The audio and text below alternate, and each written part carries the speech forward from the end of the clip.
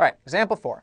If you're standing just off the side of the road and a police car is flying down the road at a very fast 40 meters per second with a siren going at frequency 800 hertz, its siren is going at frequency 800 hertz. If the speed of sound is 340 meters per second, what frequency will you hear as the car is approaching? Once it passes you, what are the sounds that you're going to hear? So clearly, we're going to need to use the Doppler effect, right? Because the Doppler effect, our formula for that, gives us the change in frequency due to motion of the emitter, motion of the receiver. So in general, it was F equals V, speed in the medium, plus or minus V, speed of receiver, divided by V, speed in medium, plus or minus V, emitter, times the frequency emitted. And remember, it's up to us to figure out pluses and minuses and all those sorts of things. So just to mark everything off from the beginning, velocity here, speed of our medium, 340 meters per second, right? That's the speed of sound here.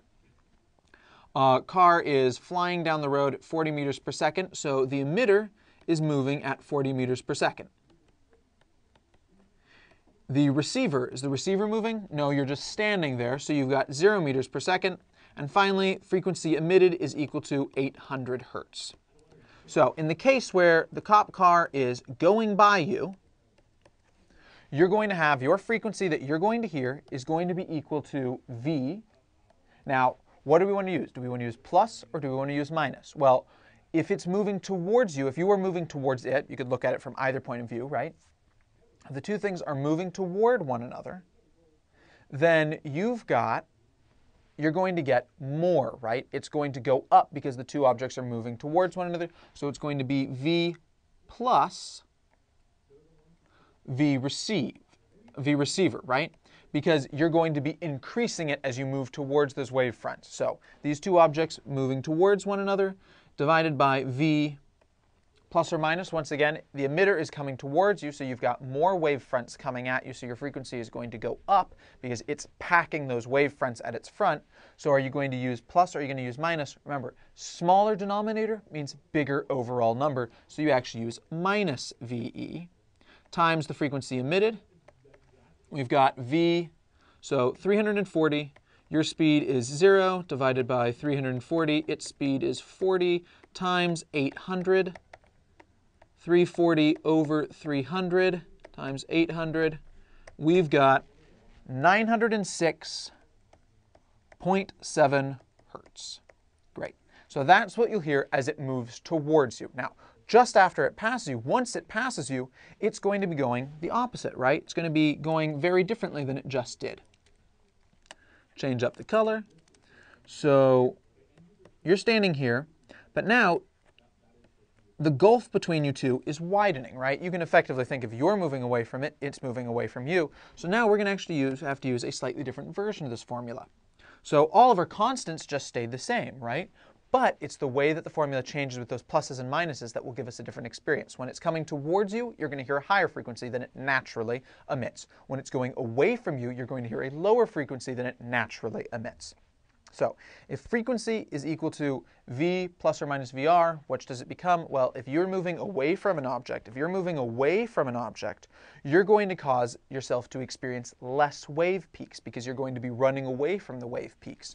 So if you're running away from the wave peaks, we need a smaller number up top, so V minus VR, divided by, now the emitter, is the emitter going to be getting fewer? Is it bunching up or is it spreading out them from the point of view of the receiver? Well, it's spreading them out because it goes farther away before dropping the next peak. So that means that we're going to have a smaller frequency. It's going to contribute to making a smaller frequency.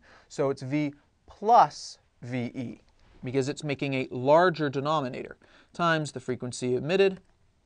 So we get 340 once again minus 0 divided by 340 plus 40 times 800 equals 340 over 380 times 800. And that gives us the value of 715.8 hertz. Great. So when it's moving towards you, you get 906.7 hertz. of frequency. When it's moving away from you, you get 715.8 hertz. And if you were just standing still while it was sitting still next to you, if you were both still next to one another, you'd hear 800 hertz. Or alternately, if you were the cop in the car, because you're moving with it, you're moving at the same speed, so to you it's as if it's effectively still, it's going to be 800 hertz for the cop in the car the whole time. So, if you're curious what these sound like, because frequency actually is what is going into our ears, if you want to know what this was, and keep in mind a siren isn't going to sound just like a pure tone. We made this a little bit easier by saying it was just giving out a single hertz, and we'll talk a little bit more about how sound is actually working out after this example, but let's actually listen to it. So I've got an example sound here. So here's an example sound. I'll be played in just a few moments, and the first sound you're going to hear is the 800 hertz sound, just to give you a sense of what 800 hertz sounds like tonally. 2, you're going to hear the 906.7 hertz, what it would be as it approaches you. And then 3, you're going to hear 715.8 hertz. And then finally, 4, you're going to hear a simulation of what it might sound like to have it drive past you. Because remember, it's going to actually, at some point, swap between these two. And if it were driving directly at you, it wouldn't ever swap until it went through you. But because you don't get hit by the car, hopefully, you're actually going to have this period of time where it's going to slide between the two, where it's going to slide between the high frequency to the low frequency, or from the low frequency to the high frequency, as it passes you or as you pass it, depending on the situation. It's going to slide frequencies because you are actually not going to be passing directly through its point. This works reasonably well when you're close to the path that it's taking, but since you can't ever actually be on the path and not get, run over, you're going to actually hear a change when it's passing. Say, when it gets here, the wave changes is going to be about on the distance. In the extreme, we can effectively treat it as a straight line, but when it gets close to you, there's going to be a change in the way the velocities are working. We aren't dealing with that because that's much more complicated, but that's why it slides when you hear it in real life. And I'm sure you've heard a car siren or something go off that has moved by you quickly while it's been emitting noise, and you've heard this consistent slide sound, and that's what we're going to hear here.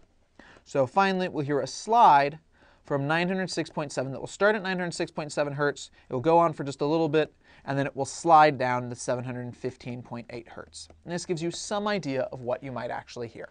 All right, so ready for that example sound? Go.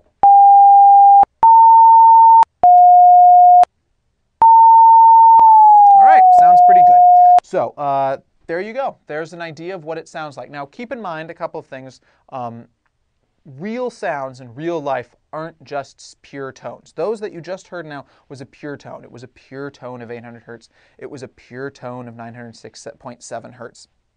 But in real life, you aren't going to actually hear pure tones because there's many, many tones. Like, if you hear an actual cop car siren, it goes way between all these different things, right? It's trying to catch your attention by sliding through a huge variety of tones. So in real life, we hear many, many tones at once compacted together, interacting with each other, which is actually how we experience light, too. So the way we experience is different than just breaking it up into single values that we'd get here.